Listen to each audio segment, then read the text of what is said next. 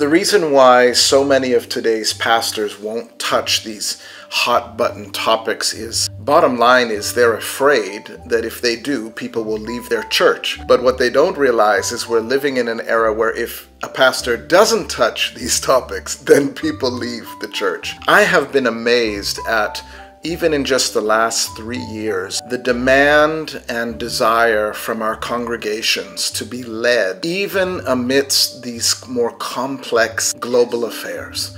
The congregation is looking for us to have an opinion. How we present it as pastors is what matters.